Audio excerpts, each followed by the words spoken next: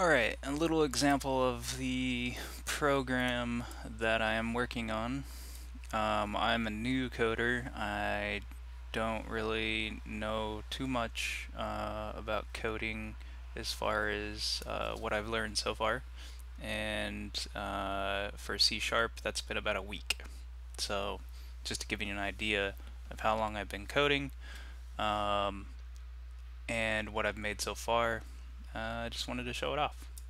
So, I made a memory reader. I believe that was the simplest thing to start with to try and learn more about the classes and how things work in C Sharp. Um, and this is specifically written in C Sharp. So let's jump into it here. So this program um, is my memory reader. And what it does is here I could select a process that's running currently, any process. And once I select that process, it sets it as the process to read from. And it sets all access, so I can do whatever I want with it. And here is the address that I'm reading from. So you would find an address using a tool such as Cheat Engine or some memory viewer program, and I didn't implement anything for searching for memory yet. I will later, that way you don't have to go using a different program to find a specific address when you already know kind of where to search, if you know what I mean. So if you know what address to search in, and you could search between so many bytes and find a specific value, if that value is returns a true statement, then you can like do something with it. But I haven't done that yet. That's in the future. But right now, you can use Cheat Engine or something like that to find the base address and enter it here. Of course, you have to do a little work for that. The second area here is where you would enter the value in which you want to write to that address. So, say for instance, I wanted to write, I have Excel and I wanted to write in a specific area on a specific address a value of 3, I could do that. Or if I wanted to open a game and change my life, I could enter a value there and I can do that. Of course, there's a lot more pointers in most games, so you have to search pretty deep for those pointers to actually change that value, and always have that value. As long as you have the pointer, though, it's fine. It'll work all the time for the address. Then you have your offsets here, and these are the different sections of bytes that you're looking at. Or you can search 20 bytes up and find that value. So whatever you put in these boxes for offset values to add, they add to the original address. So if you're looking at 00 or 0BC1A46 here, and you would just find the value BA. But if you added, say,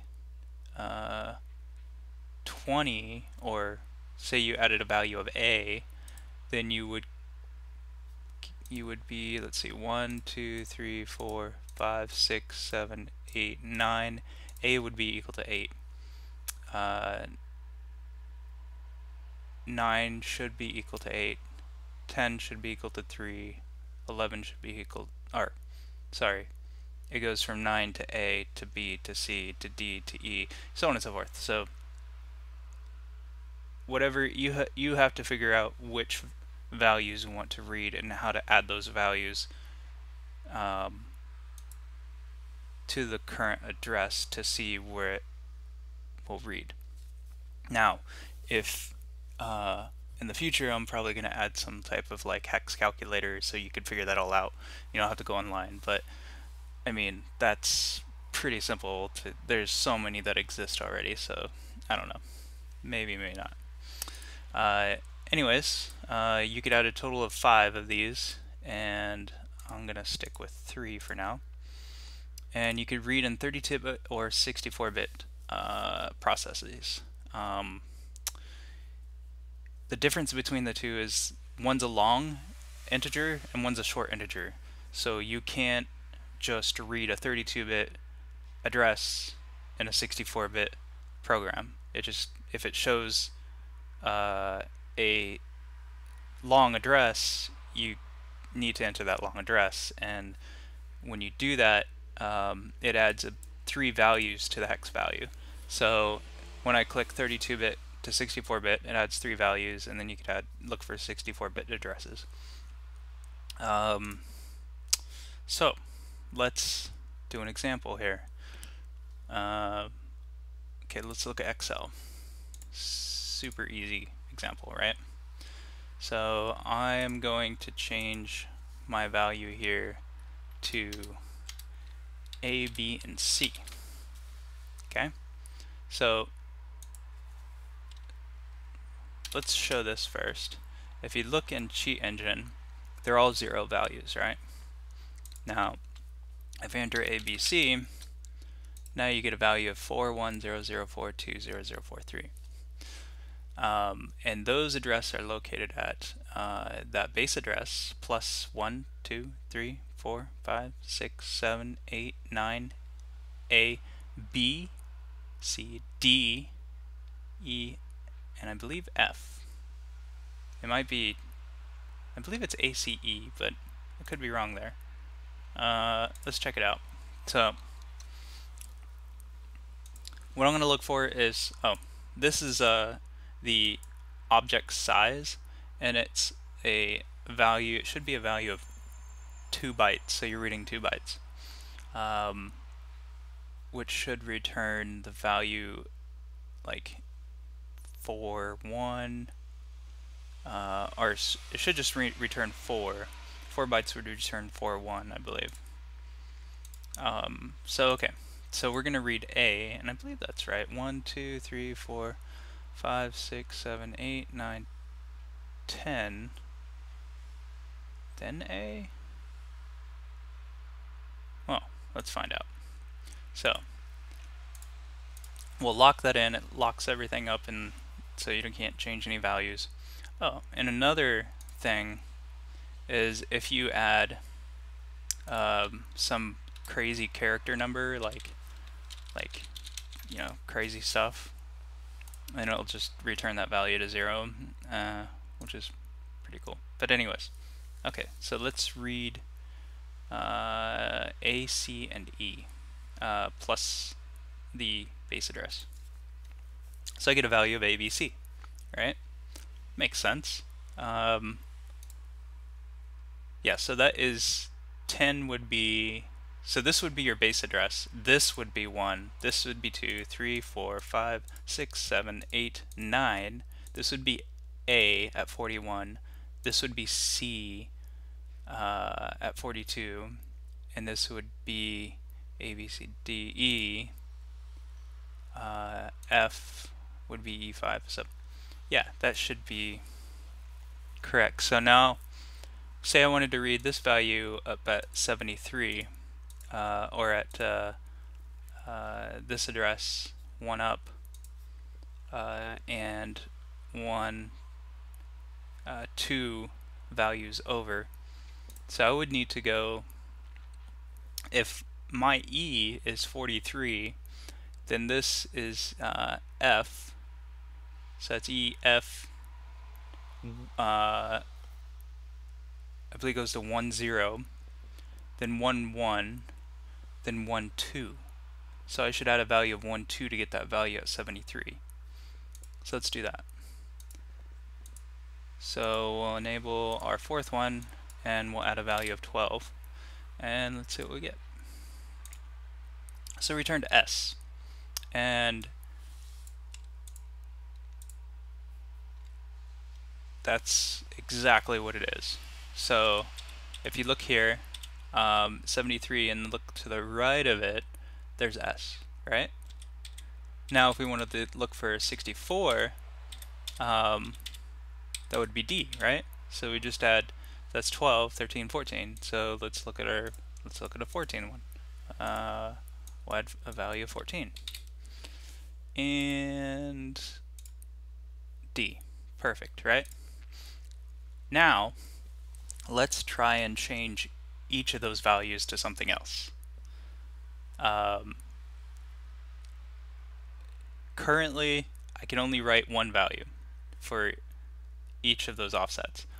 In the future, there will be an option to add a different value to each one of those offsets. But for now purposes, we are going to write,